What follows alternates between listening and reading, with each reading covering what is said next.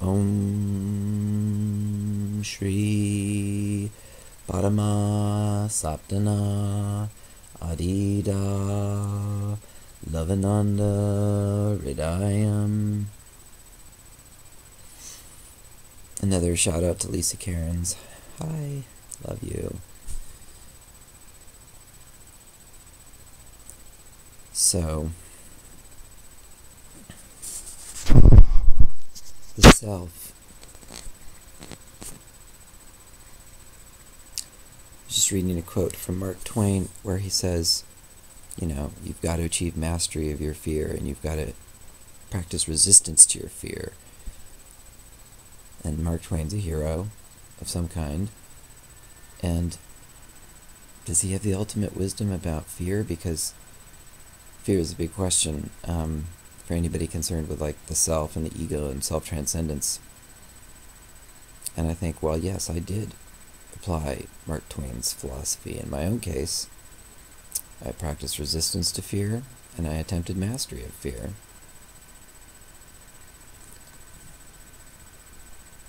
And achieved some success in those areas, but none of that put a dent in the ego, in the self. And I found out that in spite of my best efforts to gain mastery of fear and overcome my fear and manage my fear and suppress my fear and compensate for my fear and dramatize my fear, overcome my fear, meditate past and beyond it, do heroic practices and exercises to confront it. I mean, I must have tried every strategy I had heard of or could think of to proactively engage my fear in some way that I would overcome it.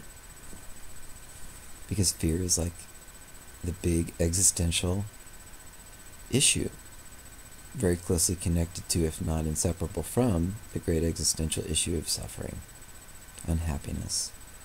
So fear, suffering, and unhappiness, you just put all those together as one big concept and say, by age 37 or so, I was disillusioned with all of my progressive and remedial efforts to overcome fear. And by golly, in 2000, I was sitting in the meditation hall feeling worried, guilty, and afraid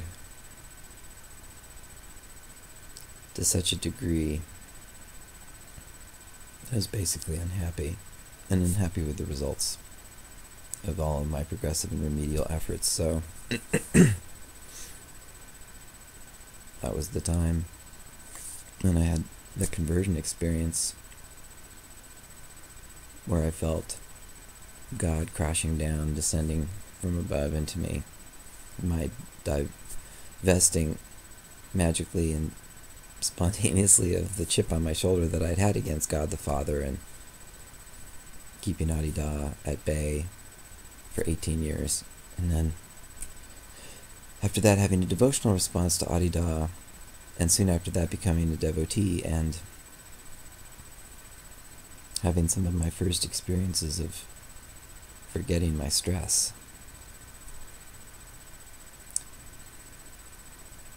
And then recently, in the last 6 months or so, a further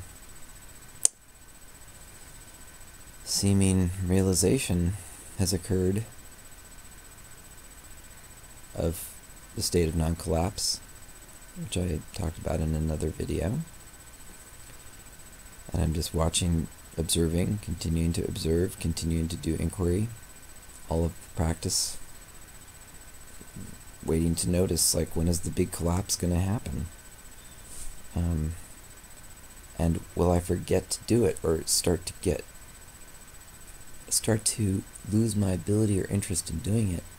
Will the ability to collapse start to fade? So there's just this roundness of uncollapsed presence feeling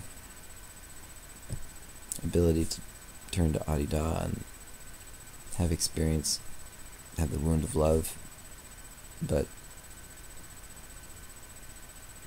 the profound collapse and bad feeling has barely happened at all in 6 months. And that's a complete radical difference from the characteristic of my life, which is, to go back to this description of what is the self, and is Mark Twain's philosophy sufficient? No, because I practiced his philosophy to the utmost possible degree that I could, and as I said, disillusioned with the results at age 37, and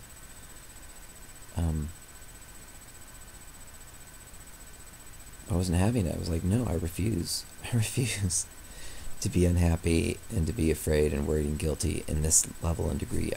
And then magically I found Adida, and there's been a progressive process of, dare I say, self-transcendence. Do I make a claim that my realization has any substance or merit so far? I just have to say what I'm observing, and that is, there was already a reduction in fear, reactivity, stress in the first years after becoming a devotee in 2001. And that was remarkable, noticeable to me. And I would never want to go back to how I was. And I think that even this, whatever limited level of realization that I've experienced recently, I'm hoping is irreversible. I never want to go back to the way I was even 6 months ago. I mean,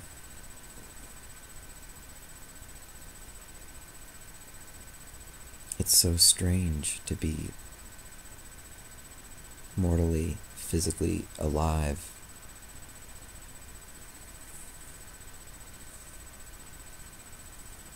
and not feel the necessity to collapse. Because there's a reason to collapse every second.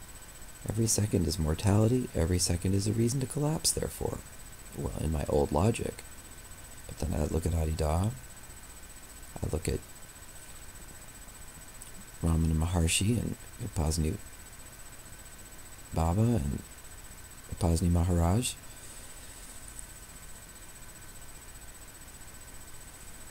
And Santosha Tantra and Lisa Cairns, and I'm like, okay, the physical body is not what it seems. It is not merely a mortality machine that is here to keep us enslaved in a constant state of what seems to be reasonable fear. Like, the fear I used to experience was reasonable. So I thought, because there's a million threats per second in this universe, and there's a million weaknesses and reasons to feel guilty, reasons to feel worried, and reasons to feel afraid.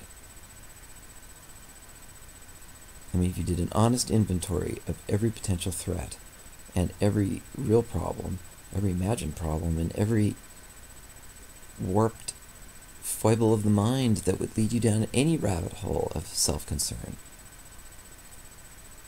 I mean, it's so seemingly easy to just follow the self-contraction and find justification to perpetuate it based on your perceptions of mortal existence, mortal shock,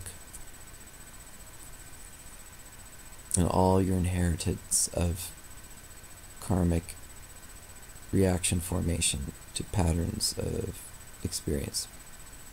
If this happens, I will feel bad this way, according to my personal formula of reactivity. And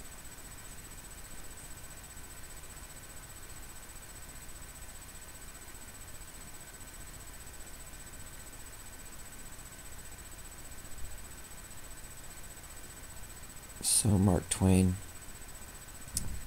Your theory is not it's not sufficient for me. And Adida, your way and presence in person is sufficient for me. And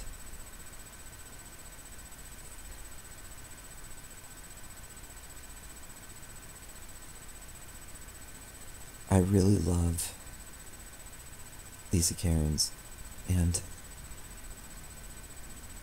I love the long silent spots that she has in her stuff. You know, nobody else does that except Adida and Santoshi Tantra. I mean, these people are just... Thank God we need them now.